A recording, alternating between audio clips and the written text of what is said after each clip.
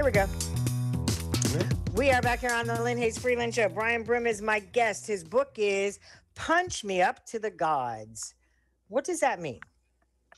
You wouldn't be amazed by how many times I'm asked this question. It is kind of a rewording of something that my father used to say. His perception or his idea of manhood was one wherein if you didn't perform manhood correctly, like you should be sent back to God. You should be, sent back to God to be remade. It's kind of his version of, I brought you into this world, I'll take you out, which some parents say. But his sort of form of communication, because he was not able to process a lot of emotions, was punches. And so we came up with this title, Punch Me Up to the Gods. And that's basically what that means. Like, so many people have asked me what that means. I think it is a phrase that, it's a sort of amalgam of the kind of threats he used to produce.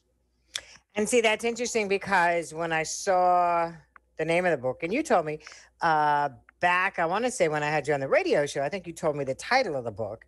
Mm-hmm. But as I was then going through the book, as I look at all of the things you grapple with throughout this book, for me, Punch Me Up to the Gods was that point where you had reached a place in your life where you could soar.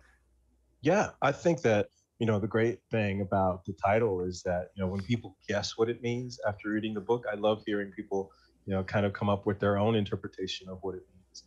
To some people, it's a defiant, dare. I dare you to try to punch me up to the gods. For some people, it's something simpler. So, I think that once you have closed the last page of the book and you're processing it, the title means different things to different people.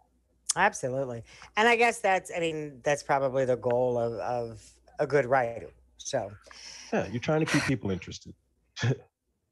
Well, you don't have, there's no shortage of that because you also, in going through your life, you also deal with some stuff that a lot of times we as a society, we as a community aren't necessarily comfortable talking about. We're not comfortable talking about race. We're not comfortable talking about skin color.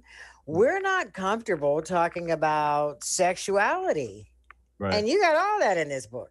I got all of that in here, and let's talk about it. These are my experiences with race, sexuality, gender, gender roles, like that whole thing.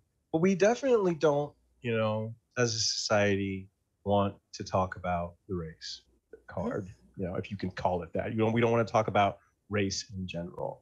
I just read where Texas has now passed a bill where you can't talk about race in high schools. Oh, right. Yeah. Which is unfortunate because, the thing that racism thrives on, the bedrock of racism is ignorance. And so now they've just passed a whole law in support of ignorance. No, we don't want to talk about this country's history with race. We don't want to talk about, sticky issues when it comes to sexuality and gender. These are conversations that we would like to avoid, but, it's weird how they keep cropping up. It's weird how the people who are on the outside of what is considered normal want to have these conversations, and the people who fall into what is considered normal or proper or accepted, they don't want to have these conversations. So it's a tug of war that's not going to end anytime soon. It's not going to end anytime soon. And it is amazing how early it starts. When it begins, you talk about experiences as, I don't know if you said an age or if I just don't recall an age, but a time early in your life where kids in the neighborhood, kids in the area thought you acted like a white kid. Yeah, that was one of the taunts that I got. It was like either white kid or they would use derogatory names for a gay person. They would call me all kinds of names, and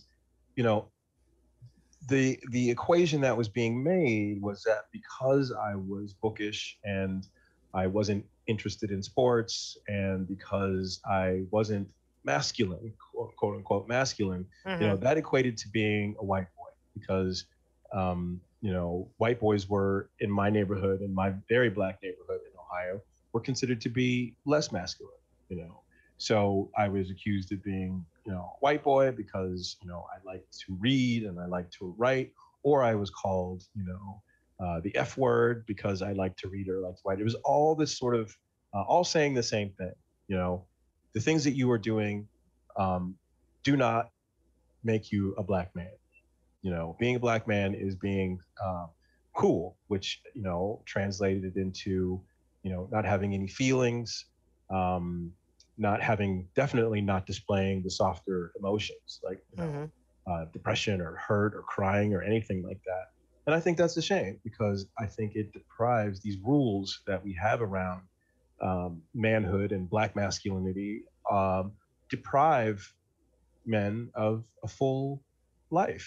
You're not just a man, you're not just a black man, you're a human being. I think human beings are entitled to have the full range, the full spectrum of human experience.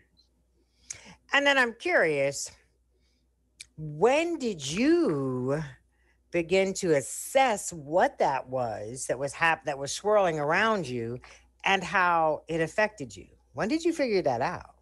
After I sobered up. I spent a long time of my life, too long, just a 30-year blackout on drugs and alcohol. And once Mm-hmm. I sobered out, once I went to rehab, which is where this book started. Once I went to rehab, I started thinking about the the reasons why I went to rehab. There were a lot of them, and one of them was because I just desperately hated myself because I wasn't able to live up to these ideas that society had already put in place for me. I think a lot of people get, pigeonholed because of the body that they're born into. You can't do this, you can't do that, and there were so many rules around being male and black um, that I just couldn't live up to. That I wound up really hating myself for a lot of reasons, and that's Mm-hmm. when I went to rehab. I sobered up. I got some therapy. And I really started to assess, the world around me as opposed to punishing myself for not being what the world wanted me to be. I started to question the world, and that's one of the other origins of this book. And we got to take another commercial break because here's the other thing that struck me about the book. And I'm sure this was not like a book for parents or parenting, but there's so many things that resonate in here, I think, for parents, because everybody has, or most parents have this vision or this dream or this goal or whatever it is they think their child should be. And sometimes they lose sight of who their child is Yeah. and don't understand the implications of Yeah. that. Yes, absolutely. Um, my mother just read the book. She told me, she swore up and down she wasn't going to read it. When I was just going to say, I thought she said she wasn't going to read the book. she Okay. swore up and down she wasn't going to read it. I sent her one anyway, and I said, uh, just maybe put it up on the shelf and tell people Mm-hmm. your son wrote a book. But she Sure. actually read it, and she said that she felt bad. And I was, that certainly wasn't the purpose of the book. Mm-hmm. She did the best that she could, but what do you do when your kid? I don't have any kids. What do you do when your kid turns out to be absolutely nothing like you hoped they would be?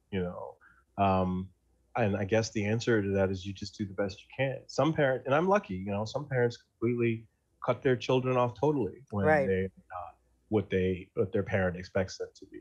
But it's a good question, Yeah. and it's one that I'm glad I don't have to grapple with because I don't have any kids.